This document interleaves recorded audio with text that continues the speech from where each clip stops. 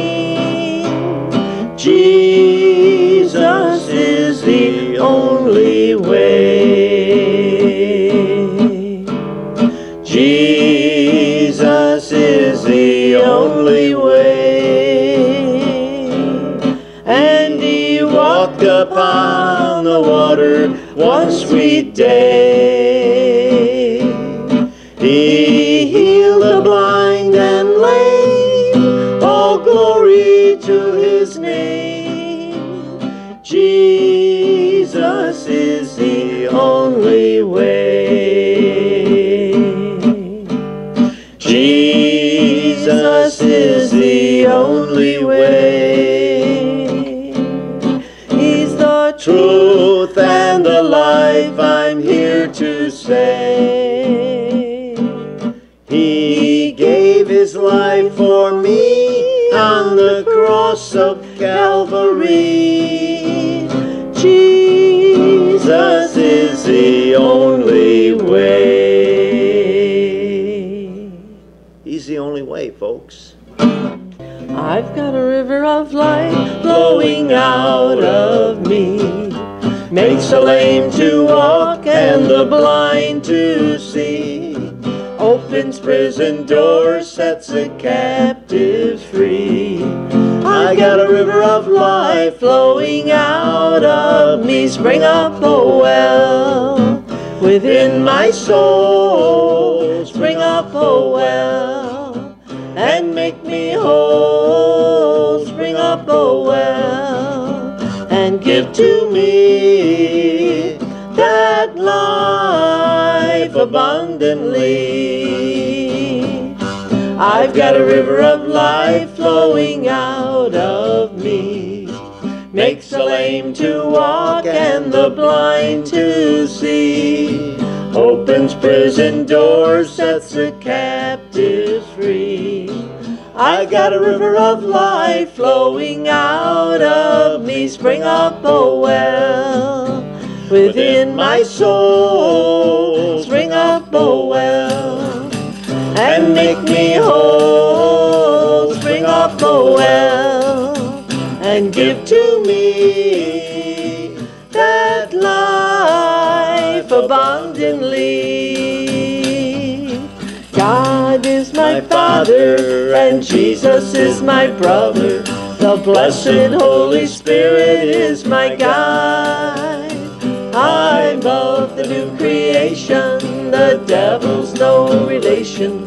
I'm of that royal family in the sky. God is my Father and Jesus is my brother. The blessed Holy Spirit is my guide. I'm of the new creation, the devil's no relation. I'm of that royal family in the sky. This is the day, this is the day that the Lord hath made, that the Lord hath made. We will rejoice, we will rejoice and be glad in it, and be glad in it. This is the day that the Lord hath made.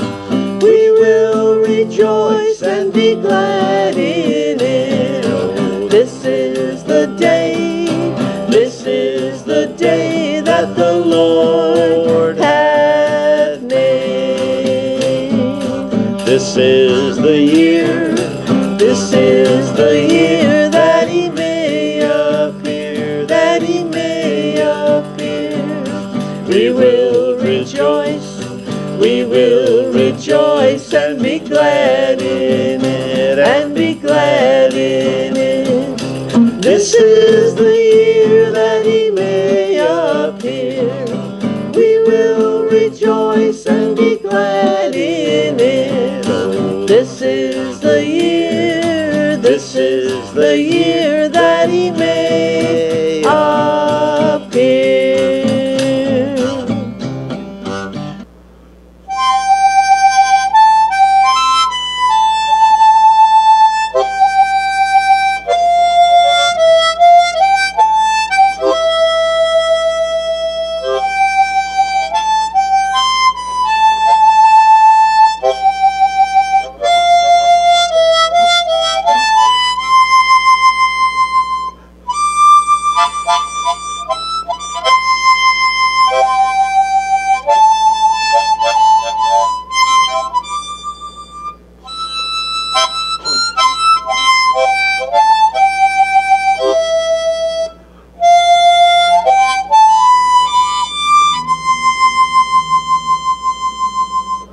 Praise the Lord. That's called Have You Any Room for Jesus? That's a nice little song that we sing around Christmas time, but it's good for all times of the year.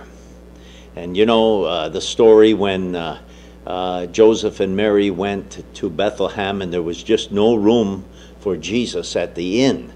Well, you know, today a lot of things are going on in this life, and it just seems like people don't have any time for Jesus. They've got time for everything under the sun. Take their children to the soccer game or to a baseball game, or take them here or there, or watch a little more TV, watch this, do that. But we need to spend a little more time and allow Jesus to come into our life. It's the only way we're going to have peace, you know, is to have the Prince of Peace living in your life.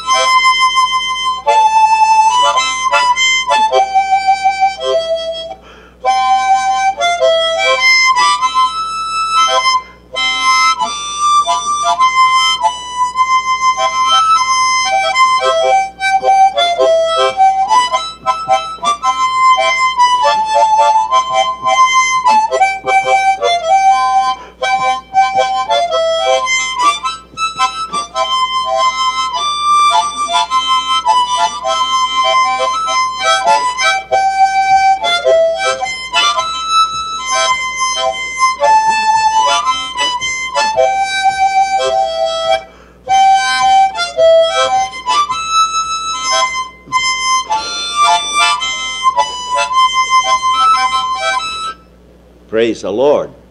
Glory, glory, hallelujah.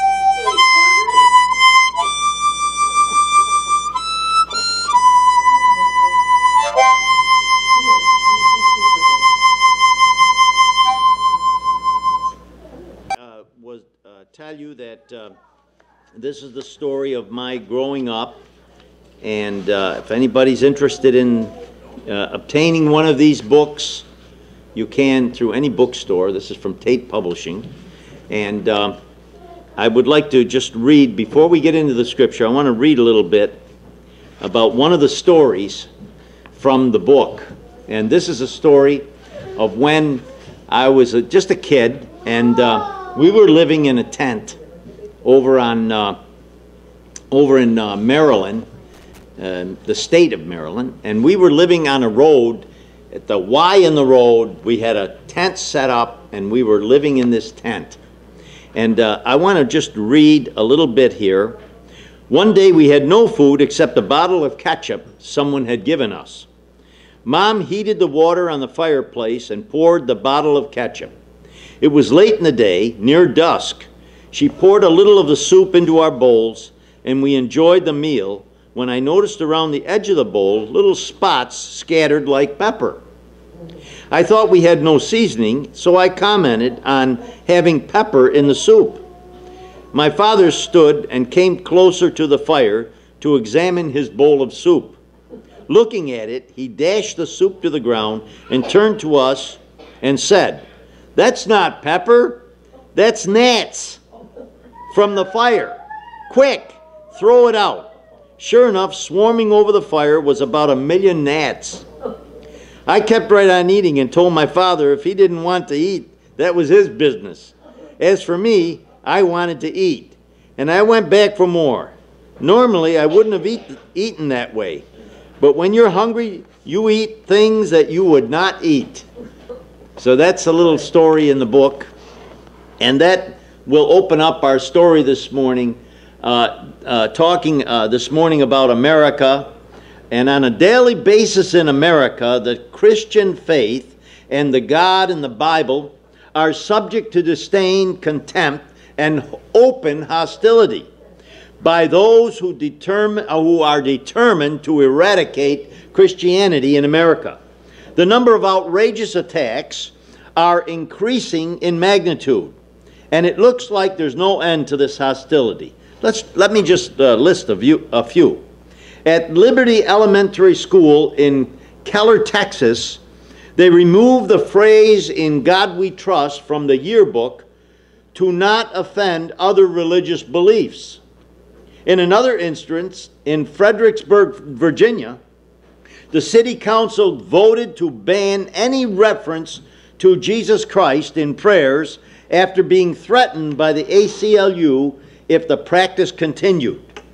Now, the U.S. Fourth Circuit Court of Appeal had already unanimously ruled that opening its meetings with a prayer that mentions Jesus Christ, the Great Falls, South Carolina Town Council was guilty of unconstitutional advancement of one religion, meaning the Christian religion. So over and over again, they are trying to remove Jesus Christ out of the systems in America. Time and again, we find America are shutting the door to Christ and his Father. In Psalm 33 and verse 12 it said, "Blessed is the nation whose God is the Lord." Now you remember Madalyn Murray O'Hair, who was an active atheist, took the public school systems to court back in 1963 and won a Supreme Court decision ending official Bible reading in American public schools. That was in 1963. I remember as a child, we always had a Bible reading in the school. But it was after 1963, since that time, it was illegal to read the Bible in school. Since then, the unsaved world has been systematically tearing the Lord from their records.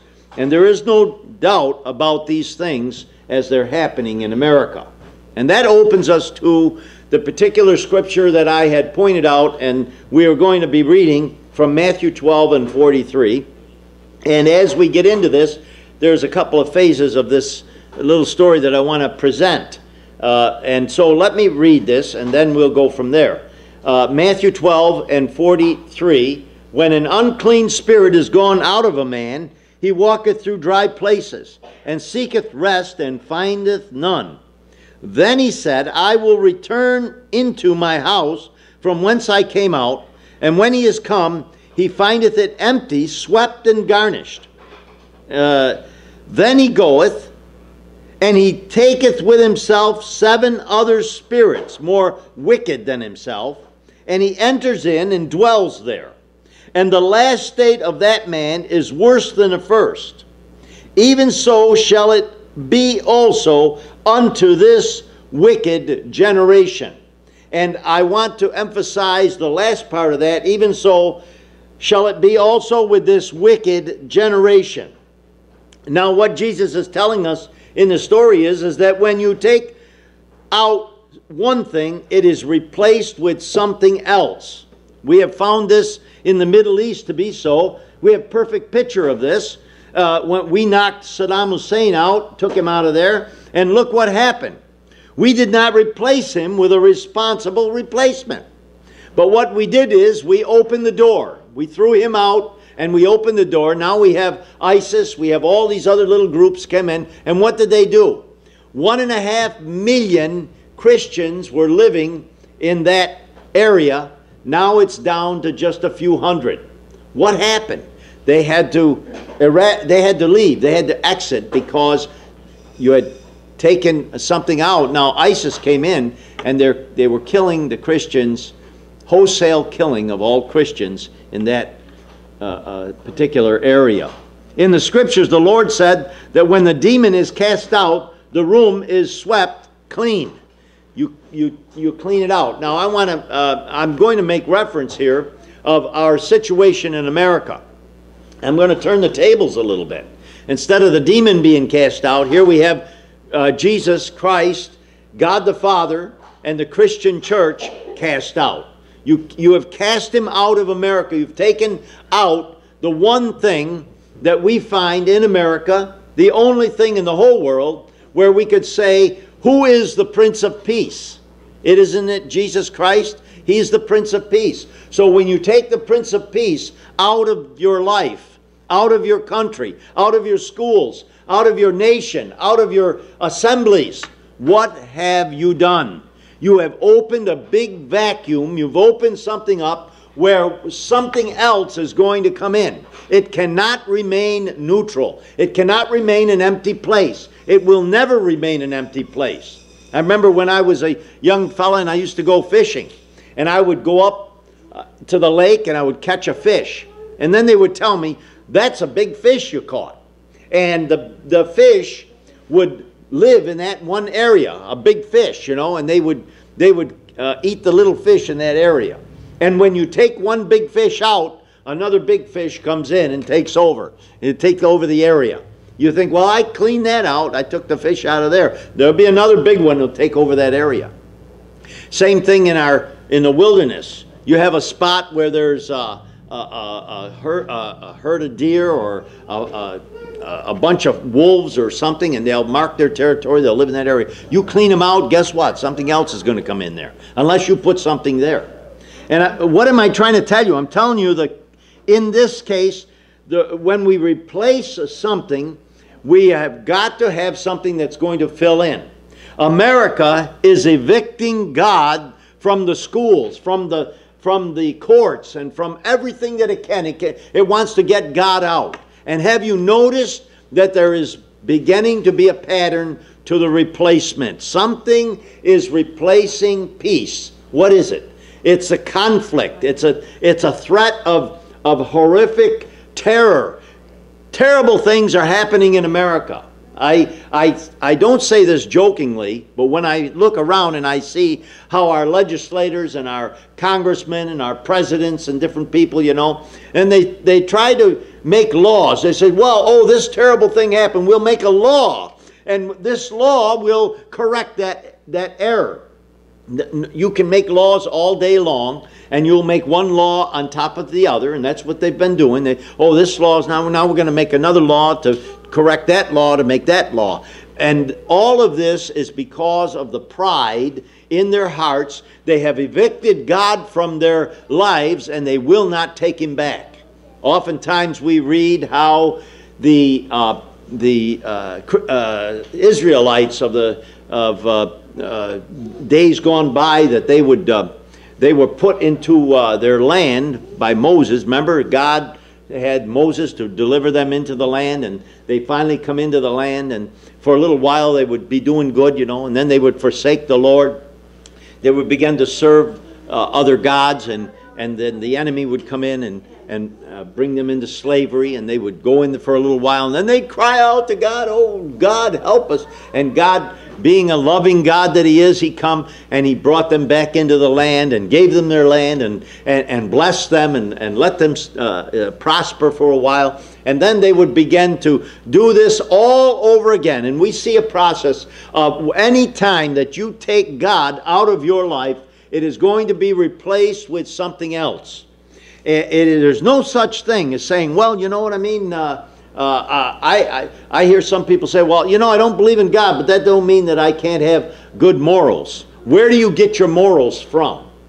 Who do you base your morals on? What you think your morals ought to be? Wow. If you do and you think that's all right, then you've got to say it's okay for the next guy and his morals and what he figures his morals should be. So if his morals don't line up with yours, what are you going to do? What is replacing the Lord? Killing and mayhem. America says we will make laws to protect ourselves. In 1963, the court agreed with O'Hare and threw the Bible out of the schools. They opened the door to Satan. And little by little, the devil has gained a foothold on our youth. The battle is raging in every corner in America. Recently, we found a man in a college setting up there, and he started going in and shooting people. He asked him what your faith was. Are you a Christian? And then he shot him. But what is the answer? The answer is that we need to repent and allow God to come into our nation and to restore our nation. We look at the scripture that I read. It says, "Even so shall it be unto this wicked generation." This generation is following the lesson of replacement. They want God out and they want the devil in. The devil will surely take the place. In fact, we see the results of Satan's deeds and works every day. Jesus said that Satan is a liar and a murderer from the beginning. A murderer and terror is from the Lord Satan, who is a lord of this earth and lord of many people in this world.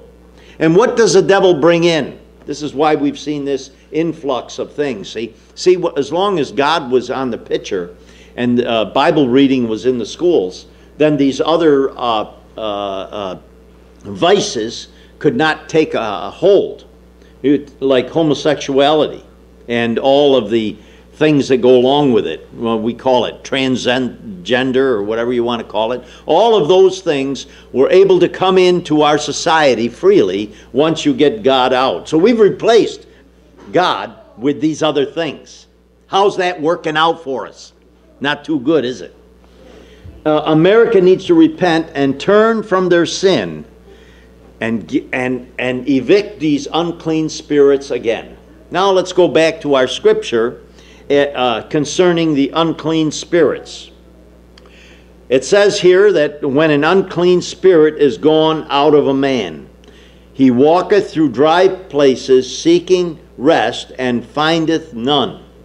Well, the unclean spirit, which is a demonic spirit, which is a fallen angel, which is an enemy of God, and he dwells in human beings. They like to dwell in human beings. They occupy areas and places, and they live there freely until somebody comes and evicts them and casts them out. Now, the only one who can cast a demon out is God himself. God has to come along, and through somebody's work, God will allow that demon or cast that demon out of that person. We found many places in the scripture where Jesus cast demons out of people and they became normal. And then he said, "I will return to my house from whence I came, and when he is come, he findeth it empty, swept, and garnished." That means cleaned right out. You see, when God comes and wipes the demon out of of a person's life, that person is left with a vacancy. He's left with a vacancy. And it's up to that individual. God will never force himself upon any of us. We must invite him to come into our life. We have the power within us to both invite Christ in and invite Christ out. I don't want you in my life, you could say. And when we look at times past and we look at the situation of the people of the Old Testament, and we can start right down the line with Adam and Eve. Adam and Eve looked upon the fruit. They were tempted of the devil, and they fell from the grace of God, and they fell into sin. And when God approached them, they were pointing fingers at one another. Oh, no, he did it. No, she did it. No, he, she, he. This here is pride. This is pride. The Bible says pride cometh before the fall. And it is a prideful thing to want to defend yourself when you're not doing something right. And so you have to turn it over to somebody else. The Pharisees in the days of Jesus would have accepted him, except for the pride that was in their lives. That we look at it and we say, how could they not have accepted Christ? The miracles that he performed, the great messages that he brought. And yet these Pharisees and some of those religious people would not accept Christ.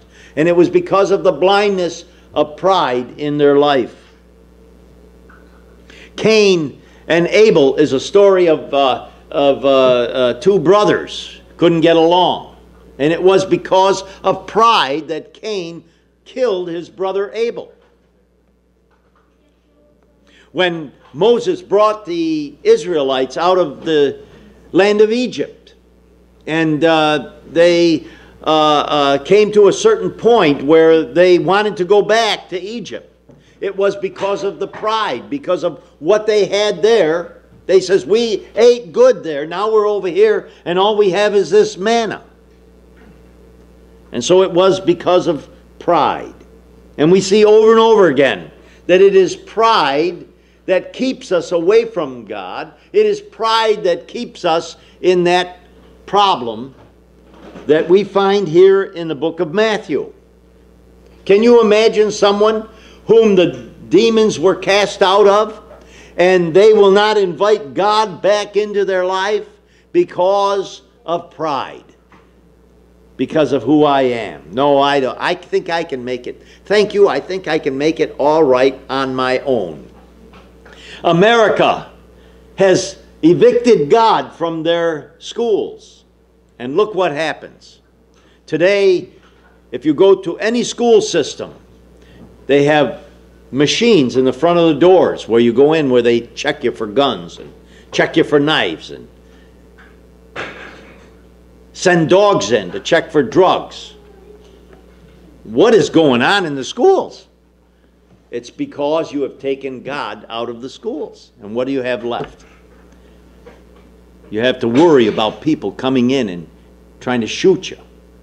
I remember when I was a kid, I went to one school and we were taking a wood class. And you know what most of the kids were building in wood class? Gun stocks. They were making gun stocks in wood class. Can you imagine anyone in a school, in a woodworking class, they want to make a gun stock today? Well, they'd throw them out of the school. We have one story just recently, a few months ago, of a boy in kindergarten or first grade, a little guy, and he was eating a Pop-Tart. And he was chewing on the Pop-Tart, and he chewed the Pop-Tart into the shape of a gun. And he showed his friends. He says, look what I got. They threw him out of the school for 2 days for chewing a Pop-Tart into the shape of a gun. You got a crazy school system. A crazy school system. And then we have the boy, the ninth grader, who took a clock apart and put it in a suitcase, brought it into the school, and said, I built a clock. It looked like a bomb. So they arrested him and they threw him out of the school for a few days. You know why we have these problems? Because we have evicted the Prince of Peace. When you take peace out of the school, what do you got left? Nothing but terror. When you take peace out of your life, what have you got left? Nothing but arguments and debating and prideful thinking and things happening in your life. As we look at America today, I want to tell you that the things that we have seen, going on in America are only the beginning. It is the end of the drop of the things that are going to be happening in America. When you take God out of this country, and you know this country was founded on the faith of faithful men who loved the Lord and who wrote into the doctrines of our and the precepts of our Constitution the idea that there is a God. If you look at some of the great buildings in America, you'll find written on them, one nation under God. Our money has had on it, in God we trust. And yet now we have atheists and homosexuals and all types of different people coming into our society who want to reign and rule into our society ungodliness. And we seem like we're helpless to the things that are happening. I heard one time not too long ago, they said that 75% of America is made up of Christian people. Well, I don't believe that. I don't believe that, because if 75% of this country was Christian people, I don't think we would have the problems that we have. But I think that there are many people who call themselves Christians, who say, well, I'm not a Buddha, I'm not a Muhammad, so I must be a Christian. But Christianity requires you to make a commitment in your life. It requires you to make a stand in your life. It requires you to make a statement and say, I invite Christ in my life. And then Christ and the Holy Spirit will come into your life and they will convict you of the sin in your life, and you must repent of that sin. Repent means, the word repent actually means that if you're going in one direction, to absolutely turn right around and go the other direction. So repentance means to turn around and go the other way. And a lot of us are not willing to do that. We're not willing to go that other way. We want Christ, but we want to go our own way. It doesn't work out. You're not really following Christ. We sing a song in the church. It says, oh, how I love Jesus. And what a wonderful song it is.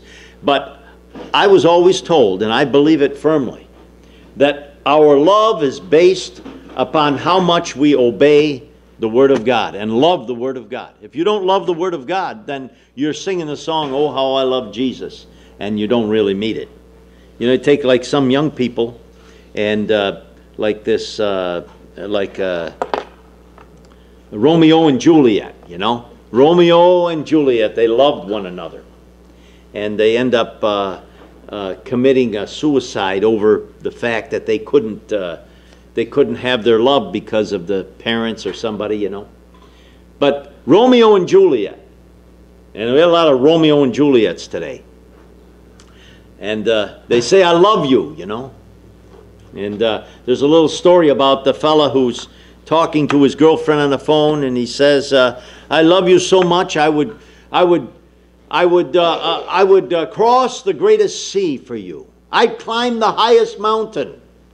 I would do anything for you. And she says, oh, honey, why don't you come over tonight?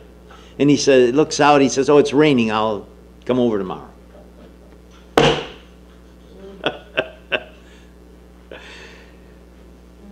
Talk is cheap. Talk is cheap. If we say that we love God, we must produce fruits that show that we love God. If we say we love one another, we have to prove that we love one another. I was on the internet last night, and I was talking with a Muslim person from where was that? Where was he from? He was from Jordan, and he was boasting about his Quran and about all the good things in his Quran. And I asked him a question. I says, "Does your Quran say that you have to love your neighbor and love your brother?" And he says, well, he quoted something from the Quran that says that we have to love our neighbors. It was some kind of a offshoot message that not exactly in those words. And I said to him, I says, well, I said, Israel is both your neighbor and your brother. How do you feel about Israel? He says, we got to get rid of them. I says, wait a minute. I thought that you were supposed to love your neighbor and love your brother. We got to get rid of them. They're going to be out in a hurry. And I says, where do you get your information from? Have you heard anything about Iran building a special bomb for Israel or something? Well, how do you know that they're going to be going pretty soon? He says, we will take over Jerusalem. We're going to get Jerusalem back. And this and that and the other. And I says, it doesn't sound very loving to me. It doesn't sound like you love your brother. It sounds like something else. I want to remind everyone how terrible the situation is in the Middle East. And how terrible it is in Egypt. How terrible it is in Iran and Iraq, Saudi Arabia, Turkey. All of those nations are in disarray. And they have poured it out into Europe. Europe is being overflooded with people. Yes, people in great need, but also people who are going there, and they're going to cause a lot more trouble in Egypt or in Europe when they get in Europe. Now back to America just briefly. As we watch what goes on in our country, I want you to remember these words that Jesus said. That when you empty something out, unless you fill it in right away with something else is going to come in there. And we can see the influx into this country of all the evil that has come in when we evict God and take God out. This woman down in Tennessee who refused to put her signature on a paper for marriage between a man and a man, or a woman and a woman. And she was thrown into jail over this, you know, thrown into jail because she refused to obey the law. It's kind of a joke to me in a sense that the President of the United States refused to obey the law that was on the books. And yet nobody would dare to throw him in jail. And he is the one who really should be thrown in jail. Because he is a conspirator and a troublemaker. He is a conspirator and a troublemaker. And this woman, you know, she was thrown into jail for her convictions. And she's out of jail now. We're going to pray for her. I think her first name is Kim. Kim Jones or Kim Smith or something. But let's pray for her, that God will give her the strength to keep going and not give up on these things. We need to have more people like her who stand up for their convictions. We're living at a time when America is going down the tubes, so to speak. And what happens is you take God out, the devil's going to come in, and the devil is going to reign over all the people, not just a few. He'll reign over all the people in America until America repents and turns back to God. And we've got a way to go before this all happens. So we'll keep our eyes on the news. Make sure you watch the news. And I have my two great-grandsons here, and they love to watch the news with their grandpa. And one of them there, he says, let's go watch the news. And then as long as we get a little bit of the Hulk in the story, he's okay with it. He likes to have, he likes to have a little mix up there. But I'm so thankful that God has blessed me and watched over me. And keep your eyes open and be ready to repent at things, and watch out for your pride, everybody. Watch out for your pride, because your pride is the thing that gets you in trouble when you've got to defend yourself because of your pride. Be careful. Remember when Jesus was brought before Pilate, and Pilate said, are you the Son of God? Are you doing this? Are you doing that? What did Jesus say? He answered him not a word. You know why? Because he was not prideful at all. He had nothing.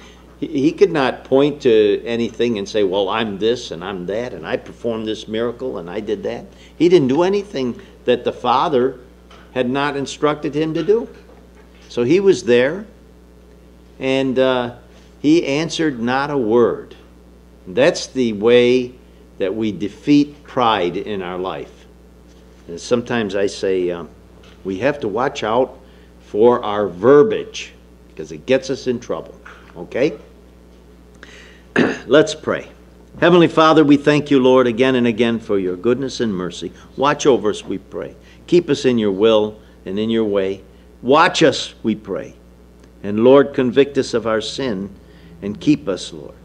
We pray for our families and our loved ones, for our children, our grandchildren, our great-grandchildren, and our neighbors, all of those around about, Lord.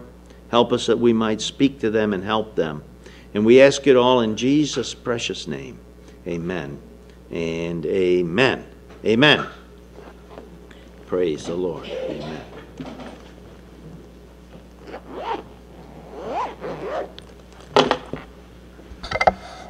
It is thy faithfulness, O God, my Father. There is no shadow of turning with thee. Thou changest not, thy compassions, they fail not. As thou hast been, thou forever will be. Great is thy faithfulness, great is thy faithfulness. Morning by morning, new mercies I see. All I have needed, thy hand hath provided. Great is thy faithfulness, Lord, unto me.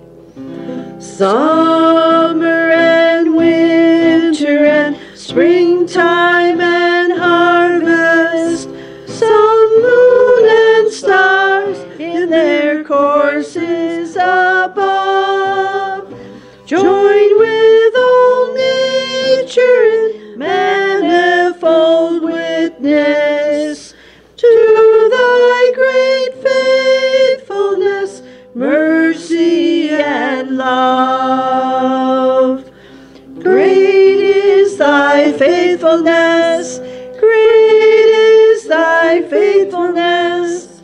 Morning by morning, new mercies I see. All I have needed, thy hand hath provided.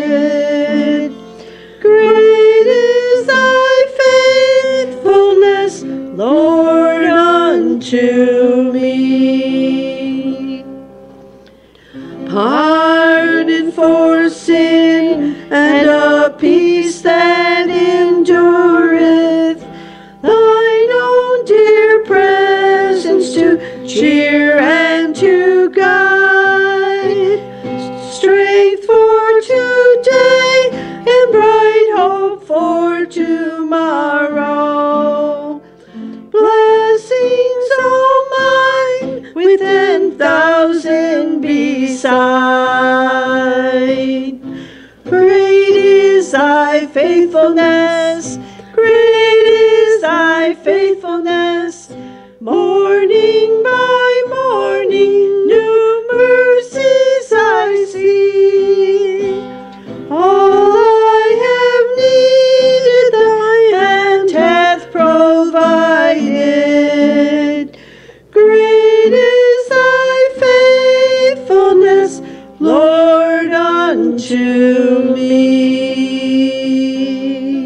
So sweet to trust in Jesus, just to take him at his word, just to rest upon his promise, just to know, thus saith the Lord.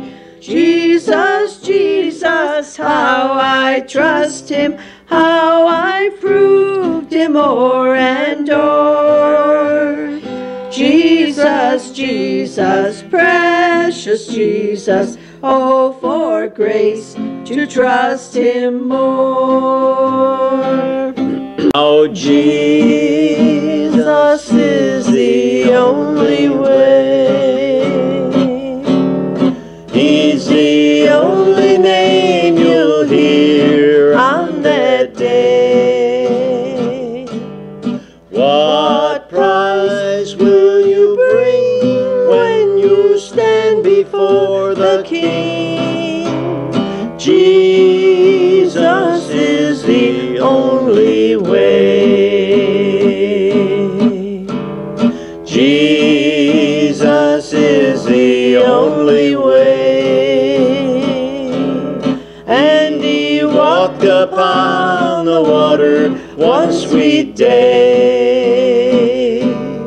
He healed the blind and lame, all glory to his name. Jesus is the only way.